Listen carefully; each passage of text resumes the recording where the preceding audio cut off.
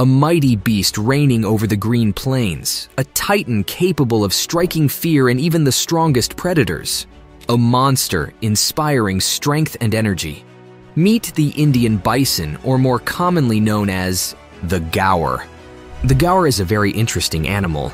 It is the largest and tallest species of wild cattle. And while it may only be a herbivore, this cow can send even the apex predators running for their life. So don't be fooled by its eating habits. Their imposing build and formidable power are a true essence of the raw wilderness they inhabit. The gaur has a blend of black and brown coat, which is very contrasting to their legs, which are white or sometimes tan. Their horns are a true marvel of evolution. The curved horns are about 60 to 117 centimeters long. They symbolize the raw strength and daringness of this wild beast. Both sexes have horns.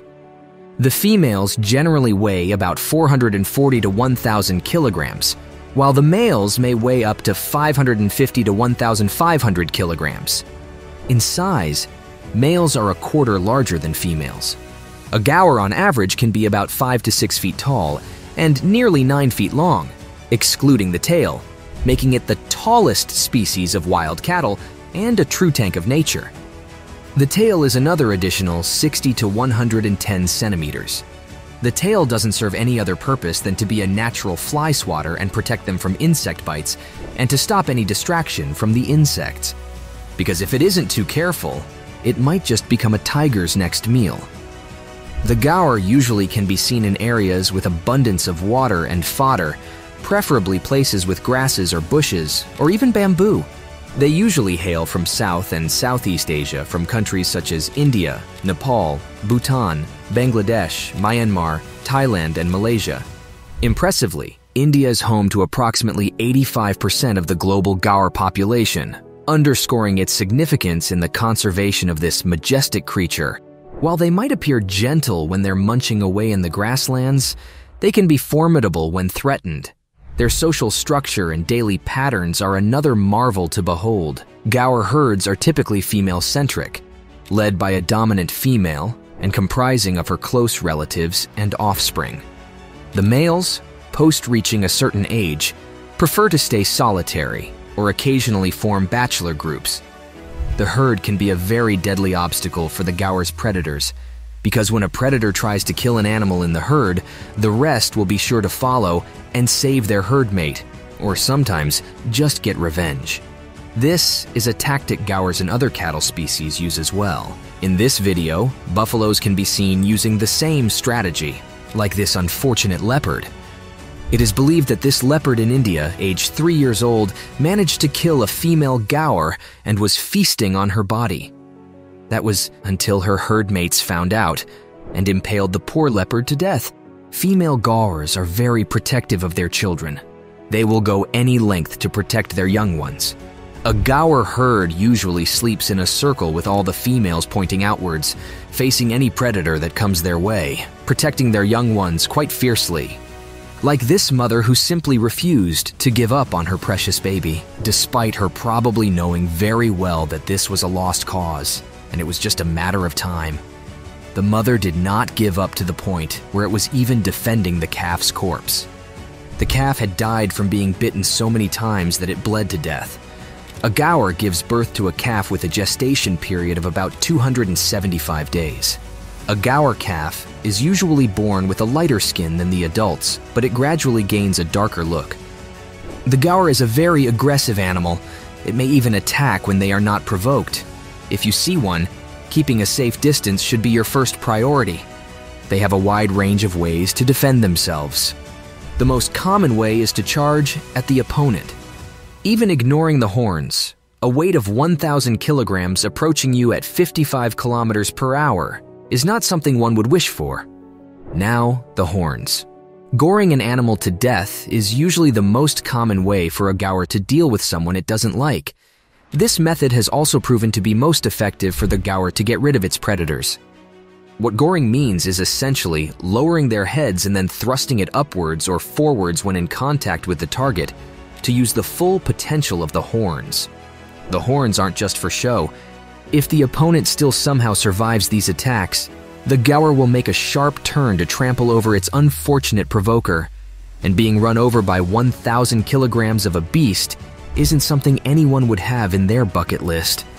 Gaurs have a very interesting relationship with tigers. They are often seen as nemesis to each other. Many gaurs are killed by tigers, and many tigers are killed by gaurs. It is very interesting to see the two most powerful animals on Earth meeting eye to eye in order to survive.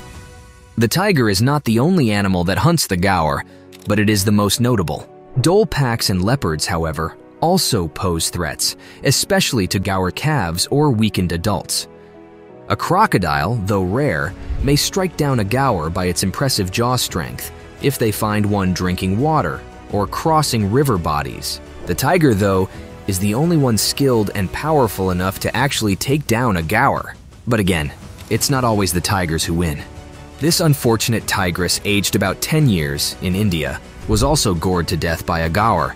But it's not only the tigers who face unfortunate death from the hands of these menacing bovines. Humans have also been targeted by these animals. For example, just recently, at 19 of May, 3 elderly men were found dead, believed to have been killed by a raging gaur. The people living nearby protested for the police to shoot down this creature, because it was either the gaur that would have to go, or them. Another such incident about 6 years ago, Anil Pawar, a farmer, was killed by a raging gaur. A local journalist went to cover the story. Unfortunately for him, the mighty gaur returned and in a fit of fury, killed the journalist. There are many cases where some were fortunate enough to survive an encounter with this formidable creature. The gaur is a true marvel of evolution. However, nature did not prepare it to face us. The gaur is an endangered species due to habitat loss by human activities like building infrastructure, agricultural activities, resource extraction, and such.